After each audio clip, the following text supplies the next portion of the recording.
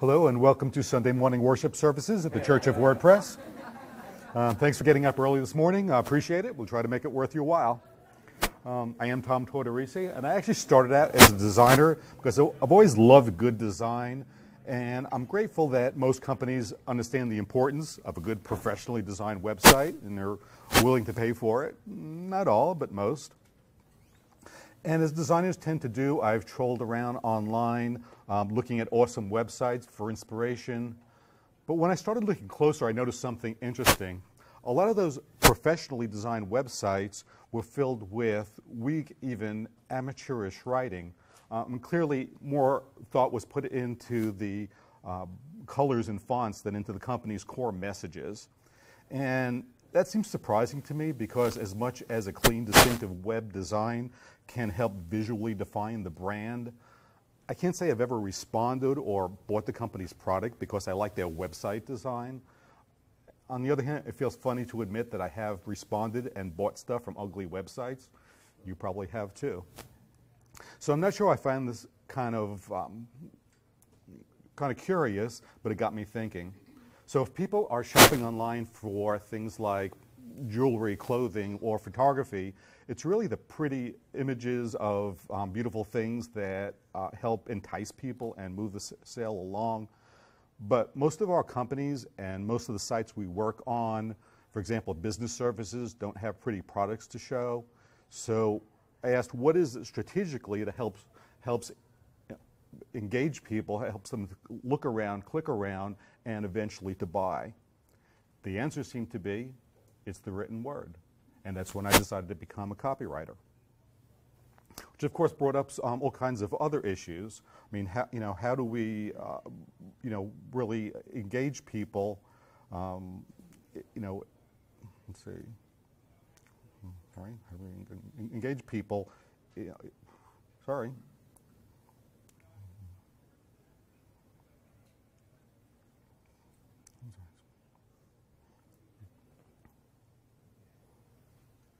All right. How do we actively sell these days without sounding salesy? And how do we actively and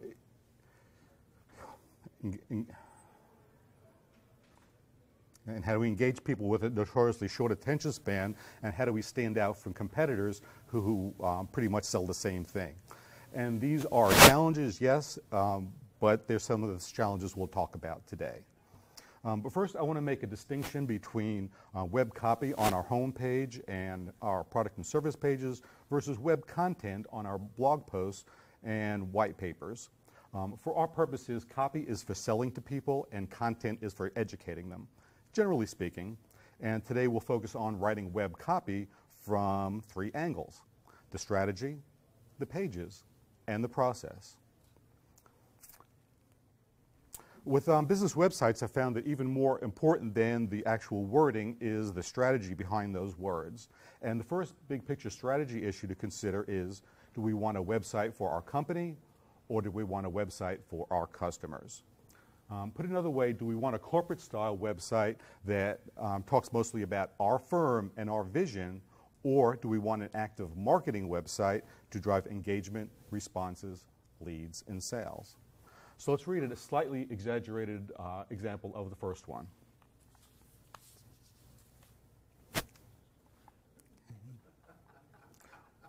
With corporate websites, some companies seem to think that this kind of stuff will impress people. It's an approach that focuses on what the seller supposedly thinks. It's all about we and our and us. But a true marketing website approaches things more from the buyer's perspective. It means digging deeper to understand what the customer is really trying to achieve and looking closer at their universe of perceived needs, unspoken needs, influence, constraints, beliefs, and feelings. A good marketing website starts there.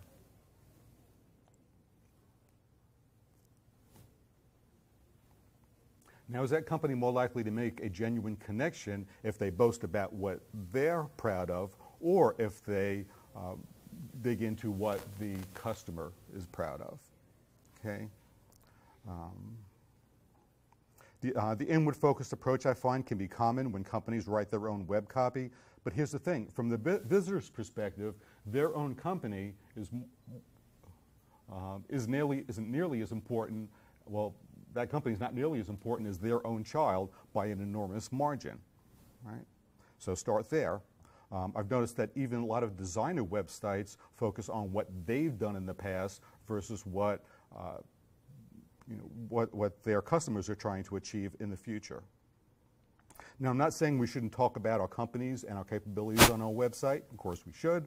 But it might be more effective if we start with what the customer is trying to achieve and then lead them to our product as the perfect solution. So let's say we have a residential real estate company and we've developed some kind of technical innovation.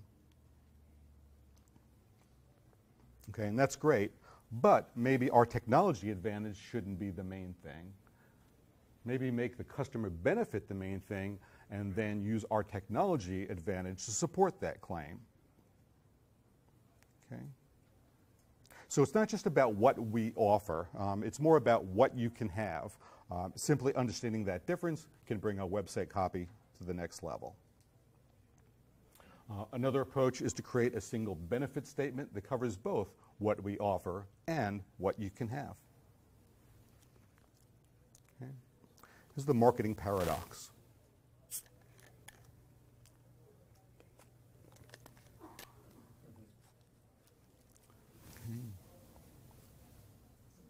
Remember, a company and its products are only relevant through the lens of the buyer's own perceived needs. But here's the thing, as business owners, as company employees, as company insiders, we naturally carry an insider's perspective and set of assumptions, which can actually be a handicap when we're talking to outsiders or visitors.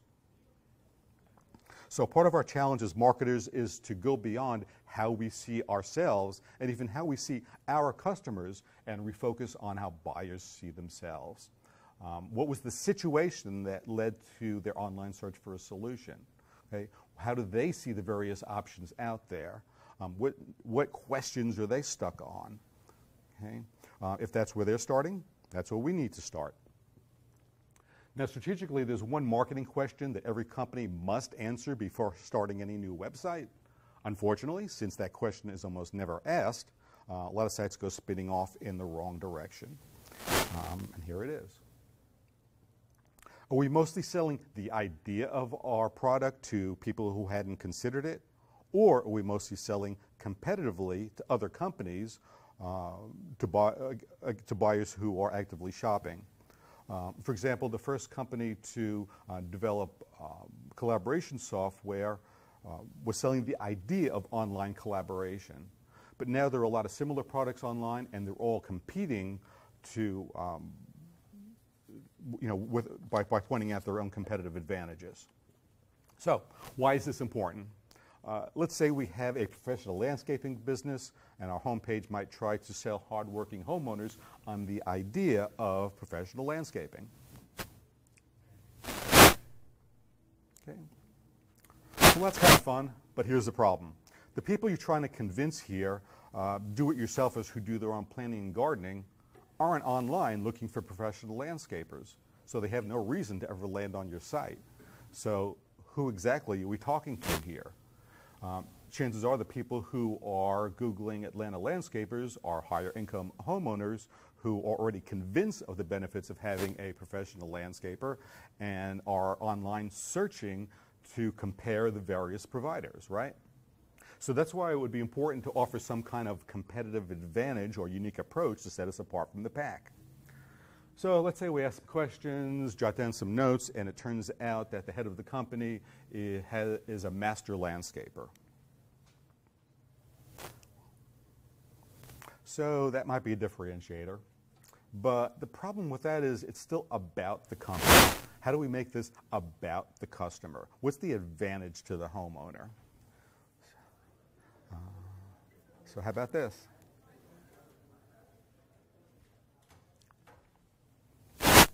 Okay, so that's better, but let's keep going and take a closer look at homeowners who pay for landscaping, and we might find that they tend to drool over the pictures in home and garden magazines. That lets us take things a step further.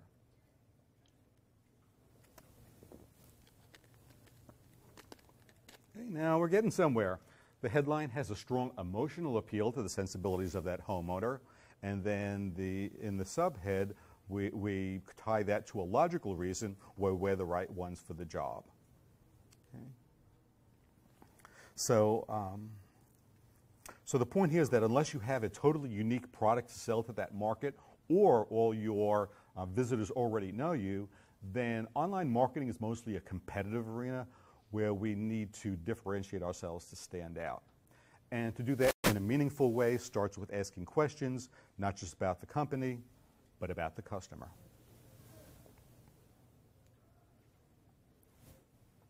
Here we do see a benefit, but we can't quite tell what the company is selling. This actually happens a lot.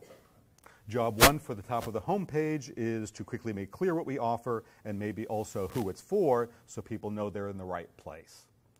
Job two is to offer a unique approach that gives the buyers themselves an advantage. Okay? Because if we don't stand for something, then our marketing message is simply, we exist. Here are a few other ideas to help your web page copy hit its target.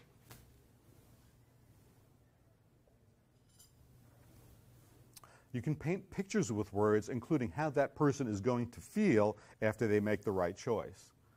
Plus, it's not always about selling to people. It can be about empowering them to do something. And also, we want to show them what obstacles are standing in their way so that we can show that we can solve that. In this case, it's just a perception that getting certified will take too long. So this is more likely to connect because it's about that person stuck in their career looking for a solution. It's less likely to connect if we just make it about the college and their program.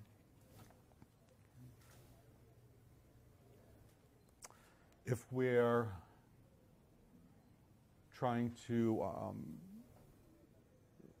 solve a problem for people, we might first want to tap into their pain. If we're helping them achieve something, it's about what we can help them gain. Here we address pain in the headline and gain in the subhead. So if we're marketing a product or service, here's what I think it comes down to in the real world. In your copy, show that folks that the things that are important to them are important to you too, and that creates a bond and a cultural fit. I also see a lot of companies emphasizing how long they've been in business. And it's okay to mention somewhere we have 7 years experience in web design, but everyone has experience, so is that really a compelling reason to use you? Okay? Also see headlines today like, we're developers and we're passionate about what we do. I love the idea of that, but I'd also love to know exactly how your passion is going to help me shine if I hire you. Okay? In any case, we've been focusing a lot on that main homepage headline and banner because if we don't grab their attention with that, we're not giving folks a reason to read any further. Now we'll go through the pages of a website one by one and with some rapid-fire copy tips and ideas that you may or may not have thought of. Now, we generally plan a site based on 3 layers. The home page is layer 1 with brief intros to the company's products, approaches, and benefits. Layer 2 is mostly product and service pages. And then layer 3, if needed, can be pages that get deeper into topic details for readers who are interested in digging that far. Homepage. Overall, large blocks of text on home pages these days tend to scare people away. So let's think in terms of smaller blocks of text, 10, 15, 25, 50 words with headlines for each. In this limited amount of space, there's really no room for fluff or wasted words. In fact, every phrase should plant a seed, drawing people closer to their own conclusion that our offerings are their best option. And so the whole point of the exercise, of course, is to build temptation so that they want what we've got. 2, our homepage intros and highlights should mostly be aimed at first-time visitors and early-stage buyers, layer 1. Prominent and enticing links can take them to full topic pages, layer 2. Number 3, for buyers who are just starting out, there's probably an emotional component to their goal seeking. So let's reflect those sensibilities by maybe offering some empathy and making an emotional connection. 4, you new visitors are generally start out by visually scanning your page. They will read prominent headlines, but may or may not read your text. Okay. So let's make sure we put our most important benefits in those headlines for what I call a scanner-first approach. With those short attention spans today, we want to play our best cards right up front where they can't be missed. Okay, and 5, you probably have a call to action button, but people may not be quite ready to buy. So adding a second button in the header or just below it gives them another option. It can lead to what you might call a find out more page, which can take various forms. This second layer page is kind of a next step for readers on your homepage.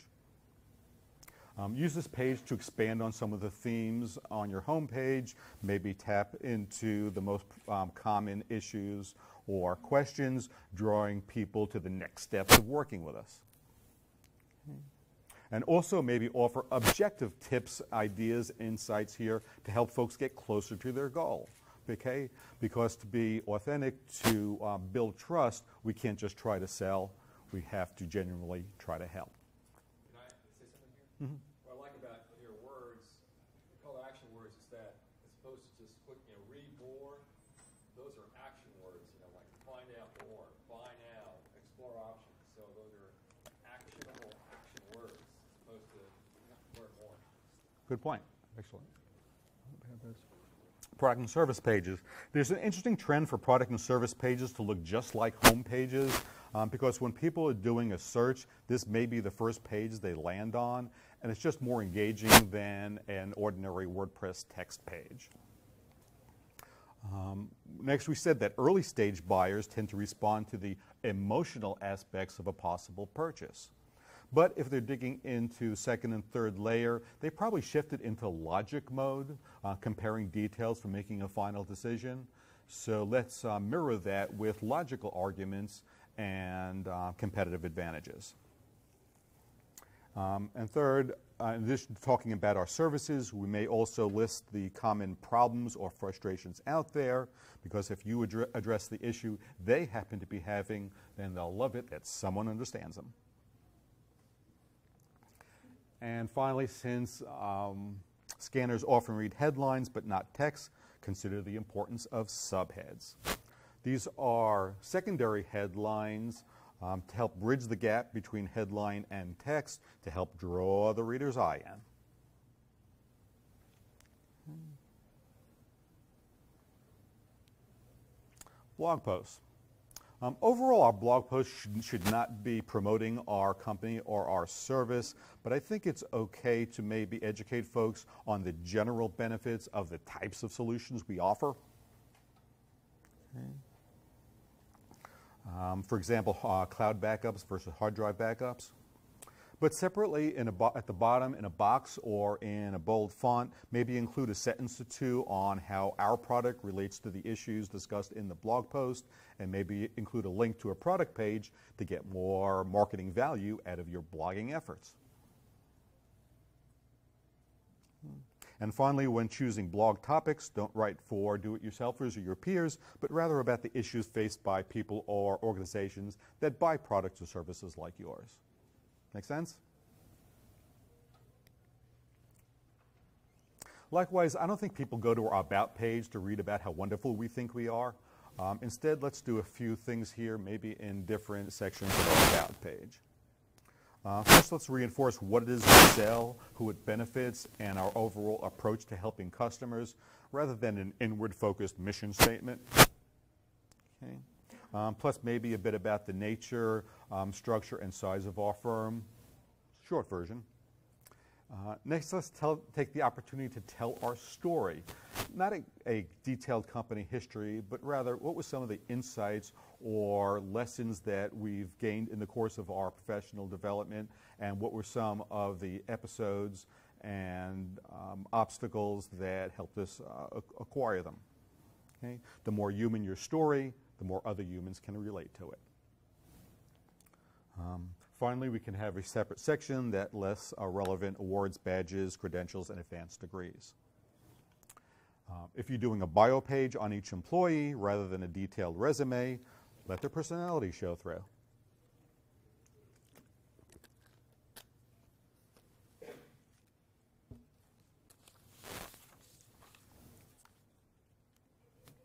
Two things on our contact page. One, make sure people don't feel like they're going to be obligated or pressured if they give up their personal info. This will make them hesitate. So keep your copy here friendly, helpful, and low commitment. Second, they're more likely to call or fill out your form if you let them know up front what next steps they can expect. This is more important than you might think.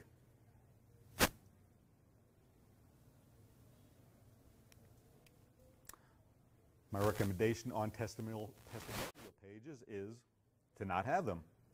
Instead, pull out the very best bits and sprinkle them around our other pages in at least a medium-sized font where people might actually see them. The best quotes relate to common customer issues and how we help solve them, rather than just general accolades about what a wonderful company this is. That way, we're letting our customers speak out in a way that does some of the selling for us.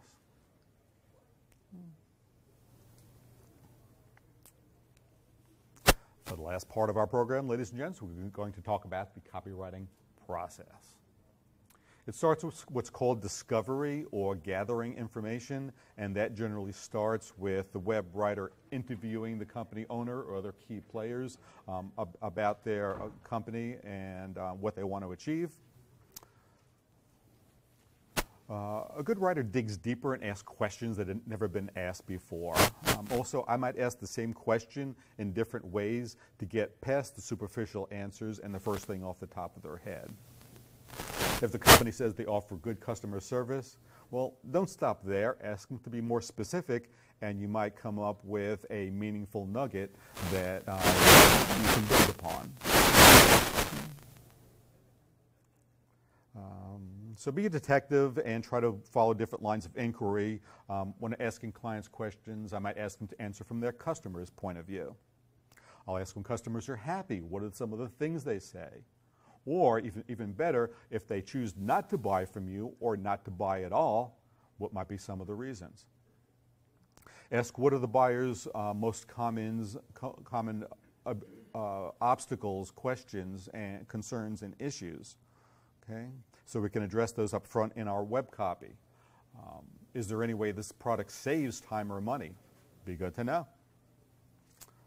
Ask about competitors, including their strengths and weaknesses, and maybe we can find an advantage or a niche, or even an unmet need. So you see how writing web copy isn't just explaining what our company offers.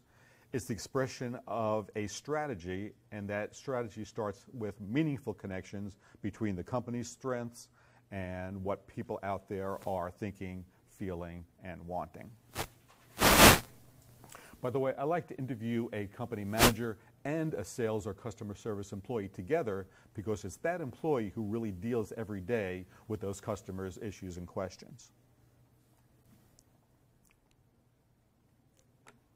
Now, more often than not, when someone sits down to start writing web copy, they open a document in Word or a new page in WordPress and they start typing. You know what? That's not the way to do it. Why? Because the actual writing isn't the first step, it's the last step. What we first want to do is review our notes to see if any patterns emerge from that interview. And next, for each page or section of copy, let's create a separate Word document. Okay?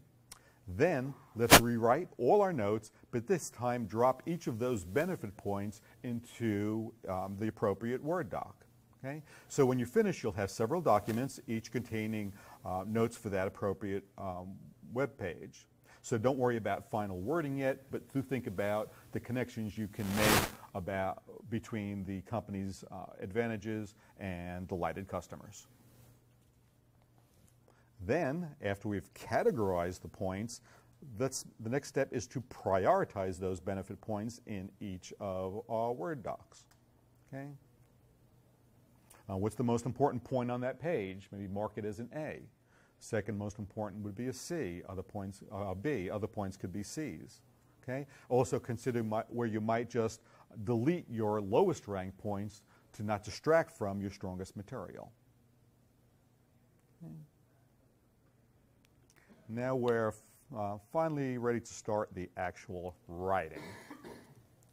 First, for each web page, the most important point or benefit can be expressed in the main headline. The second most important point should make it into a subhead. The text would include support for those points as well as other items from your list. So if we do it right, we should end up with a lean initial copy draft that is strategically on target. That generally doesn't happen when we're just writing off the top of our head. Next, we go back and see where we can improve or polish our copy.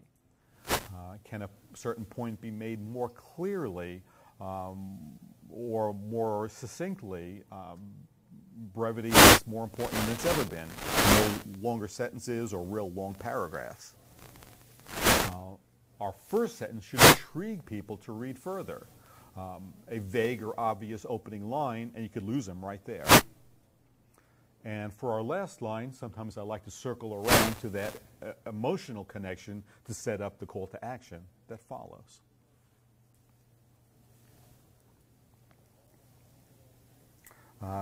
Next, use a upbeat, active voice, starting some sentences with the word you or an implied you. For example, get unlimited online backups versus we offer unlimited online backups. And remember that smart people today will respond to specific benefits rather than vague promises or claims.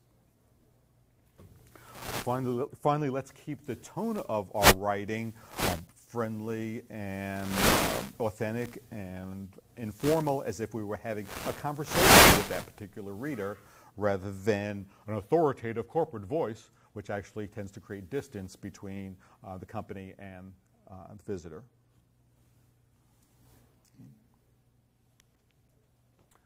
Okay, we haven't focused on the SEO aspects of web writing so far, but everything you read about SEO today says start by appealing to humans rather than search engines, because well-written, engaging copy will get people to read, click, share, and come back again, and that's an increasing factor in Google's algorithms.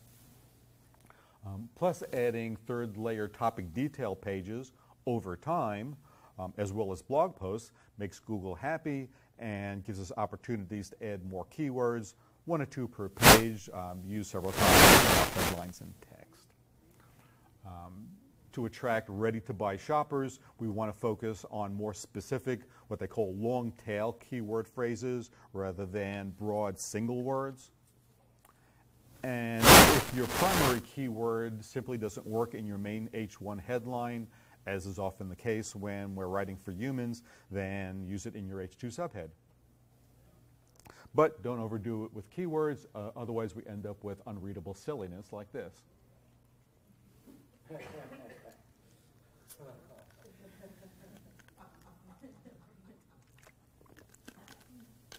Okay, one last section.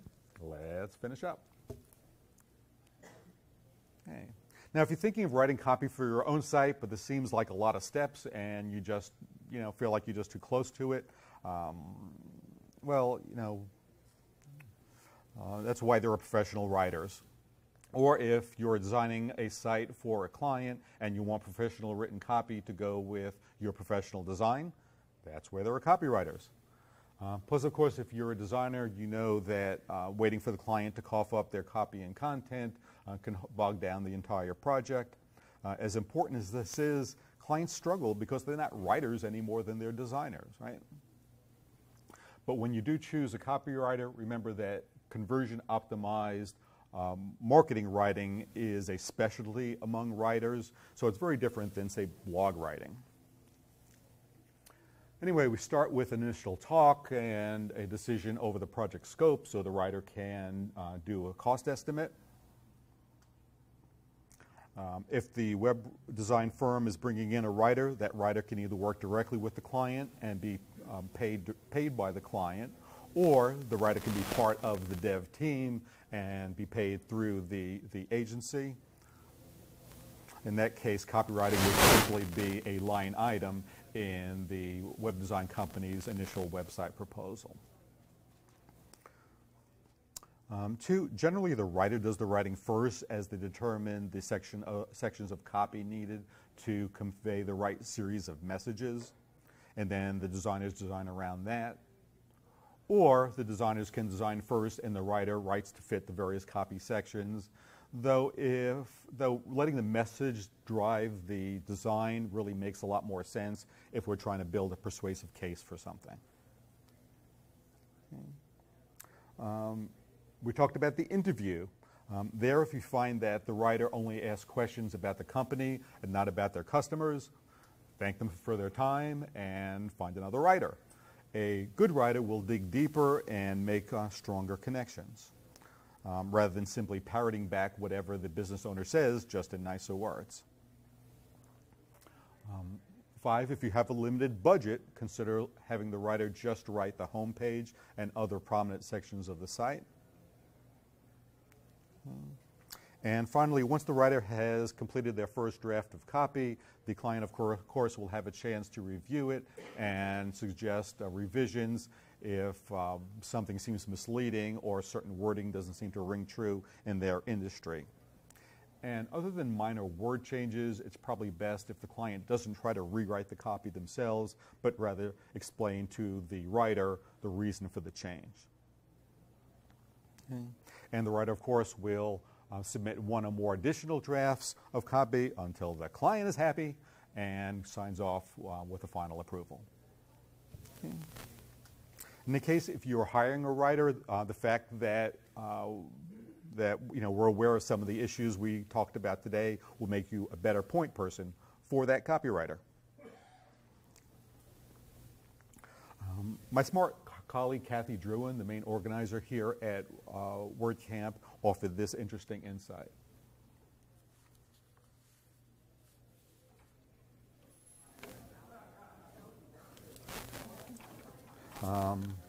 Hopefully today we can agree that the visual part of a website, while certainly super important, takes the reader and the company only half the way there.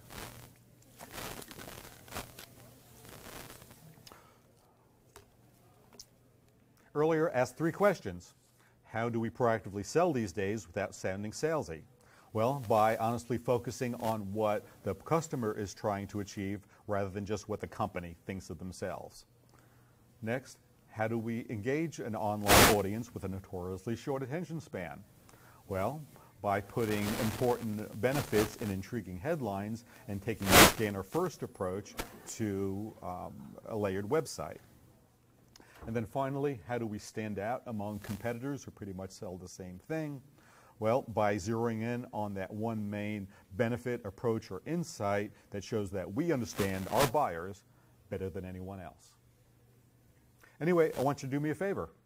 Next time you look at a new website and say, well, that's a good site, I want you to stop and look closer and ask, well, is it actually a smart business website optimized to engage people and elicit a response? Or is it simply just a nice-looking website design? So separate the strategy from the aesthetics when you judge a new site, and you will learn some very useful and interesting things. In the meantime, you can jot down URL here for slides and a fun little ebook.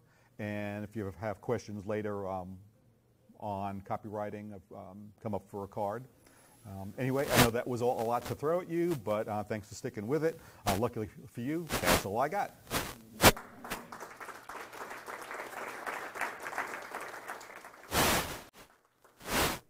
Any questions? Yes. How do you explain to a client, so if I were to hire you, the difference between why we would need you versus the person who's already in our blogging? You touched on it, that there's a difference between the two kinds of writers, but how do we sum that up? Okay. Blogging mostly focuses on the topic that you're blogging about, whereas a marketing writer is focusing on the audience and is doing some research, doing some thinking, asking some questions, about where that audience is starting. So it starts with just a totally different approach, and rather than just coming up with information about a topic, it's more from outside, looking in. In the back. Talk a little bit about hiring content writer. Mm-hmm. What's the best way to kind of vet out what type of marketing writer I might want, or content writer I might want for my business? What type of? Well, generally, like I said, you've got copy for the front pages of your site, and and you want a marketing copywriter. But if you're looking for somebody to do blogging, then a content writer. So, like I said, there's some people that go, can handle both, but they really are two different types of writing. What about writing on a sales page? Because you want conversion more so than just like on a website or blogging. Is that a different type of writer when you're dealing with sales pages versus just website and Okay, somebody writing a sales page or a landing page would be a marketing copywriter, and there are some differences. If it's a landing page, say from an email campaign, you want to connect the two, and brevity is really important naturally on a sales page, and you want to drive them as closely as possible to responding.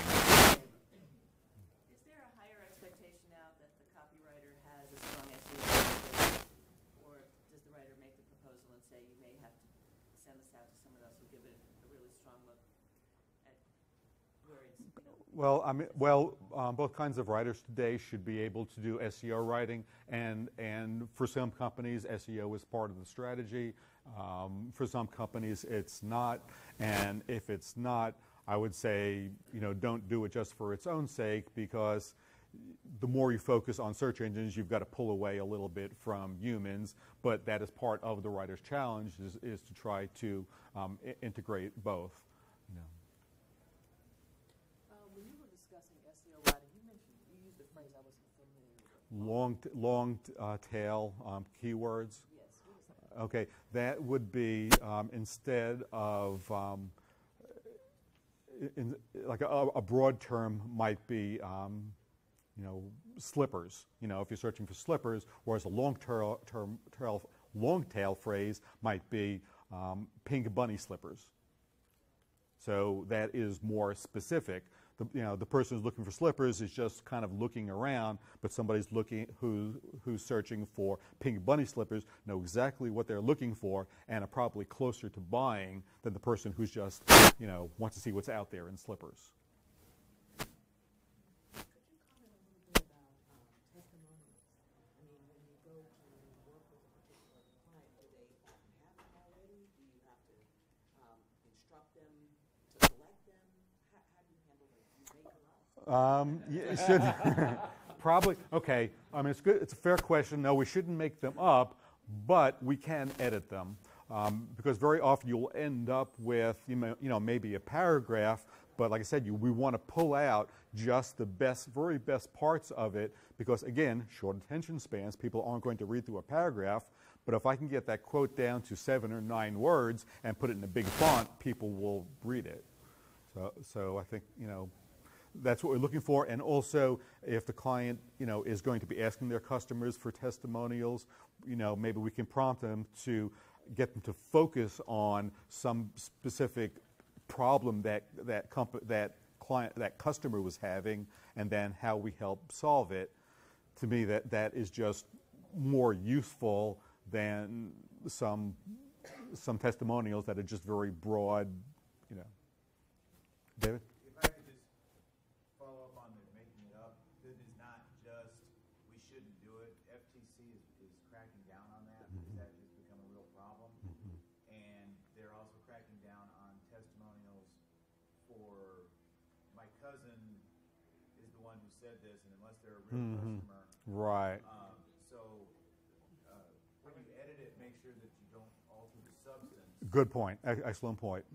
Because somebody's not going to remember. Because when the FTC investigates, they'll say, "Who's this customer?" And they'll come up. Did you say this was the most awesome thing in the world? Right. No, I said it was really, really good. Well, okay, that's close enough. Right. Right. But This has happened, like JH in Flint, California. yeah, I mean there are. Well, no. What'll happen is the FTC will say, "Who is JH?" They'll lay a subpoena down on your desk and say, Yeah, I wouldn't include a testimonial without a full name of attribution, and it's also a good idea to shoot an email to the person who gave that testimonial and show them the edited version and say, "Is this okay?" "Yeah." The reason it's happening is because there were people that were just flat out. They were searching for Okay. rampant. It was not just one guy being E.T. Barnum. I mean, it was Right. becoming. It was getting to the point where there were more fake testimonials online than real. Yeah. Yeah. Which is why there's kind of a movement away from on-site testimonials and rather having links to actual review sites that you can't scam it, quite as easily. Hi, when you talk about the About page, you mentioned a number of different sections. Would you recommend trying to fit those onto a single page or having a pull-down menu under an About tab? I think it helps to break it up a little bit with just like totally different sections, whether it's separated by a line or maybe different color boxes, or even think about how today's home pages are structured, and you've got different kind of physical layers of information, and that way it's just not all crammed together, and it's just more easy to read if you've got separate sections, and that way you can separate your, what you do from your story, and it doesn't all run together. To graphically actually separate them into Yeah, I think so. And how you do that is up to the designer. And, or some of it could be in a sidebar if you've got sidebars. Jen? I never really thought that I had enough money to hire a writer, and then when you mentioned that a writer could just do the homepage and not be hired to do the whole site and all Right. the content, that's pretty cool. Right. The home page, and then what I'll do is the intro or head and subhead on product pages, and then the closing, which leads to a call to action. So that way, the most prominent parts of the site have some marketing sheen, and then the client fills out the rest, which sometimes can not be a bad idea if it's highly technical and it would just take so long for the writer to get up to speed on the high level of technology with which the client is talking to their own customers. So that's a way to approach it. Would you suggest that the writer or the site owner select the font, type, size, and color? That's the designer's job. The designer. What does the average website copywriter run? Is it a per hour? Is it a per project? What should we, if we haven't hired one before, what's in the realm of a fair for both parties price? Is it by package? By hour? Every writer is going to handle that differently. Some do it by page. Some will do it quote the entire site. But I mean, it's going to take at least for a few $100s at least to do the home page and the discovery, because even if the writer is just writing the home page, they still have to go through the discovery process to make sure they're saying the right thing. So usually, even on a reduced project, it's still going to be a little bit higher, and then additional pages are going to be a little bit less. So are you saying for like any project, roughly, maybe plan for 500 or something? Yeah, between 500 and 1,000. As a writer, how do The discovery process. Well, I don't generally need to explain the process to them. I'll just tell them I'm going to ask you some questions, and you know, and then basically, you know, it's my job to ask the right questions and then to take those answers and to do something useful for them and to know what I get out of that interview that is useful and what is not. Because very often I don't start getting the good stuff until the second hour of the interview. And there are some writers who won't go that far. You know, they say, okay, this is what you want to say, that's what I'll write. Well, what's that really worth, right? Because you need somebody who sees it from the point of view of somebody who's not the company owner, right? From my experience, I mean, the biggest issue, when you were talking about the writing coming from the customer's point of view as opposed to being all about you, Right. that conversation with a client is probably the first step. Right. That's a good how many point. people want you to just, here's 50 pictures of my products, and you know, Right. here's what's so great about me. Sure, sure. That's a really good point. Yeah, it's hard for anyone to separate ourselves from our own point of view. So you kind of have to hold them through that a little bit, and you might ask them questions, and they might hesitate and you know, on that a little bit, but you kind of, you know, have, you know, like I said, explain to them that, you know, I mean, that's half the battle right there. yeah, because they figure it's my site, should be all about me, right? I'm handling it. Well, right, and that's fine. And I find that even though companies start, are we done? I guess it's time. Okay. Well, I guess the WordPress WordCamp train has reached the station. Please exit the train to your right.